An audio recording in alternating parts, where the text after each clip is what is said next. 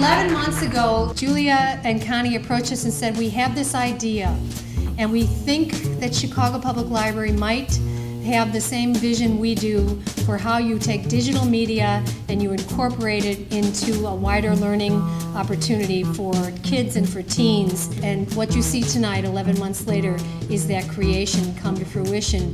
This space was really the brainchild of MacArthur Foundation. MacArthur did the concept, the design, the build-out, but the Pearson Foundation brought us the technology, and they are an invaluable partner of this.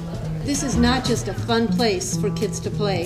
This is a real place based on rigorous research that we are putting to the test.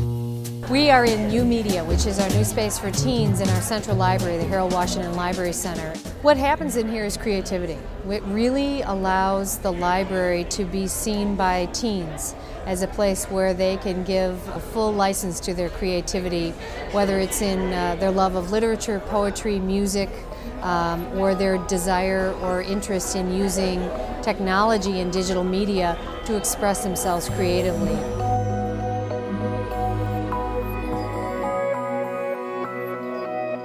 It sits at the hub downtown. It sits across from at least 4 to 5 universities. It sits at the intersection of all of our public transportations.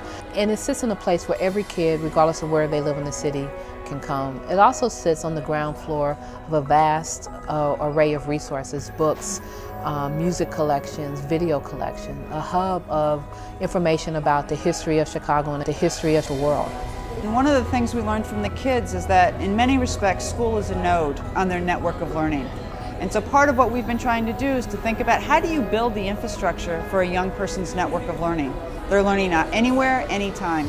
And it turns out the library is one of those spaces.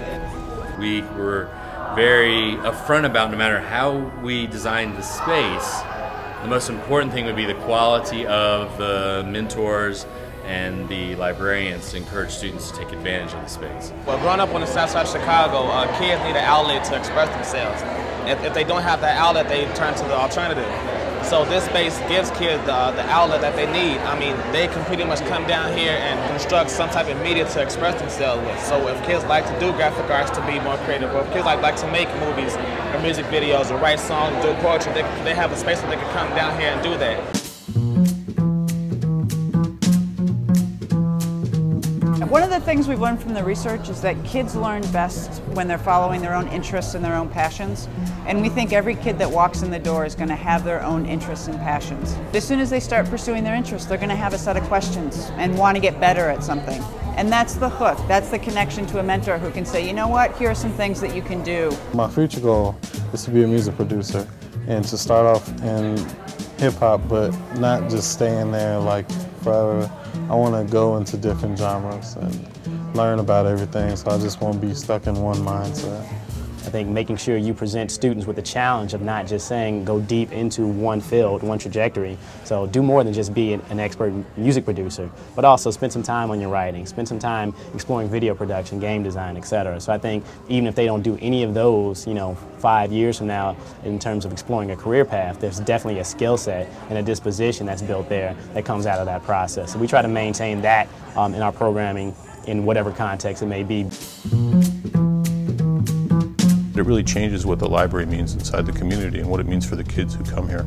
It used to be, I think, that kids would come to the library to take information and bring it home.